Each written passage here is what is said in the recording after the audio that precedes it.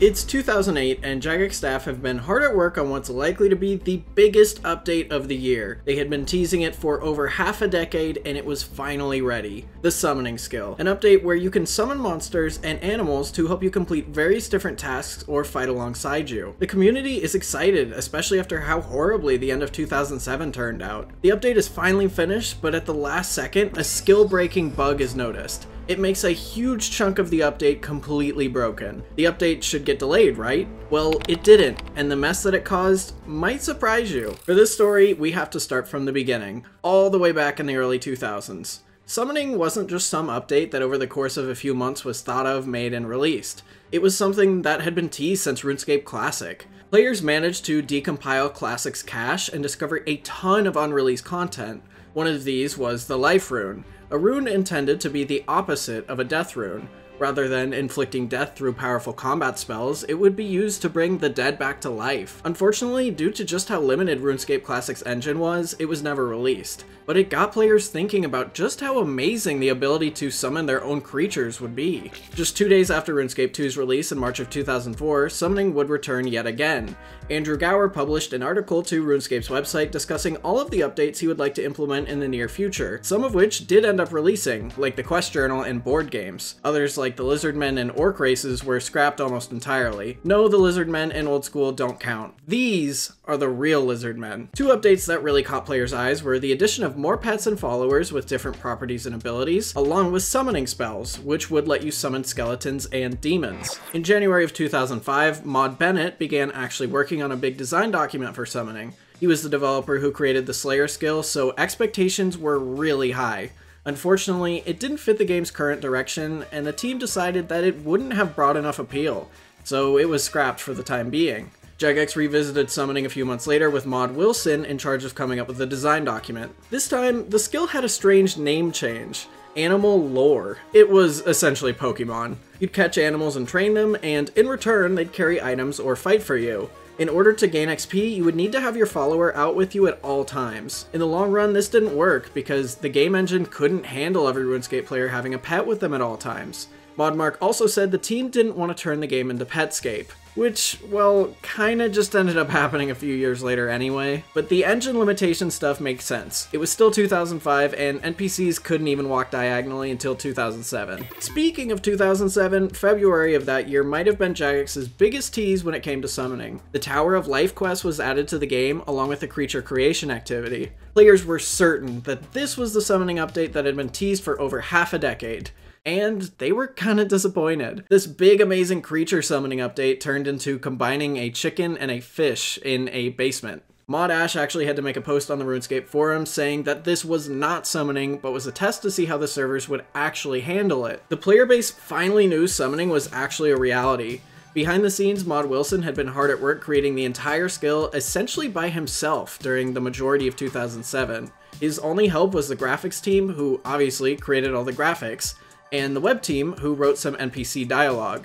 Before passing it off to the web team, Maud Wilson had written complete dialogue for 50 summoning-related NPCs. Wilson was just about finished with the skill, and that's when the problems started to pop up. First of all, it was decided that summoning would be split into 2 batches. The skill itself was absolutely massive, even when split in 2. Jagex's reasoning was that the update would be too large and overwhelming if released all at once, and Batch 1 seemed to be able to stand on its own. Even so, behind the scenes, both batches were being tested at the same time by different quality assurance teams. But for some reason, both teams were put together in the same development server, and they couldn't decide which version should be put on it. Wilson started by putting in the Batch 1 version. Team 2 comes to him and says, "You're obstructing the testing of Batch 2 because all of the Batch 2 features are missing from the in-game skill menu." So Wilson spends over a day adding them. Then Batch 1's team says, "Hey, what's all this junk on the skill menu? We have to sign off saying that's not there or else it won't pass our test." So Wilson spends another day removing them. In the end, Maud Wilson had been reported by both teams for being obstructive. As strange as these two teams sound, they did manage to catch quite a few bugs. Now, I mentioned previously that the game engine would have issues with everyone having pets out at the same time. Summoning was supposed to stop this by limiting the amount of time each creature would, I guess, exist, as brutal as that sounds. cooldowns. Anyway, familiars would basically be summoned for a set amount of time before they expired. That actually just sounds even worse. Basically, summoning familiars would not be out at all times, so it shouldn't slow down the game engine that bad. Until during testing, someone managed to summon multiple at a time and have an army of 30 familiars following him killing stuff. While all this was going on, Mod Wilson and Mod Jenny were also working on balancing the combat aspects of summoning, what numbers monsters would hit, how accurate they were, and so on. Wilson wrote the combat code numbers with his best guess on what they should be. He would pitch them to Mod Jenny, who would in turn do some calculations and correctly balance them. This process went on for months and took hundreds of tests.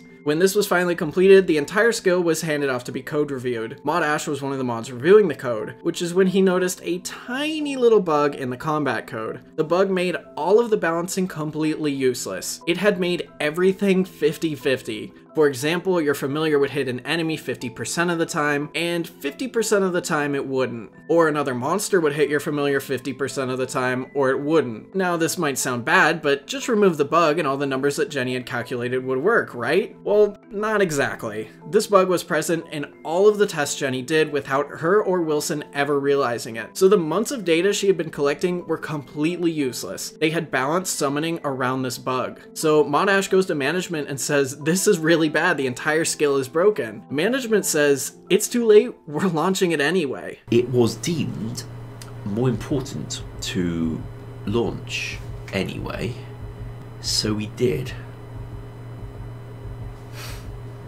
I swear it's true.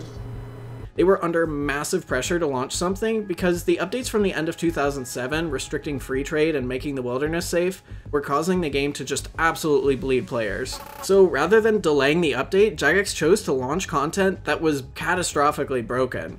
It's hard to gauge what player responses were like back then simply because this update is over 13 years old, but it seemed as if the majority of them were underwhelmed. Familiars didn't last long, were not very useful or rewarding, and the previously mentioned combat familiars didn't hit very hard and died very quickly. Not to mention, many of these familiars changed how you played the game entirely and affected the game's economy quite a bit. Most people had no incentive to train summoning, especially with how expensive and time-consuming it was to do so. As a result, the majority of the next 3 months were spent significantly rebalancing summoning. Mod Ash referred to it as being like a game of telephone. Andrew Gower would talk to the head of content, who would talk to Mod Mark, who would create meetings with developers. Then the information gained from those meetings would be reported back up the chain. This could have all been avoided had Mod Wilson just been given a little bit more time. Eventually, everything ended up getting patched along with adding the second batch of summoning with an update called Summoning 2. In the end, the players seemed satisfied with summoning, but the release of Batch 1 had left a bad taste in their mouths for years to come. Summoning was released when RuneScape really needed a Grand Slam update to keep players from leaving, but it just didn't deliver. I think this is why a lot of old school players hate the idea of summoning entering the game, along with just how much it would change the economy and how you play. I've mentioned all throughout this video just how bad 2007 actually was for RuneScape. It brought some of the worst updates ever seen and managed to make one item RuneScape's new currency for a while. Oddly enough, it was a piece of cake. If you'd like to see just how insane of a year that was, check out the video I've linked on screen right now.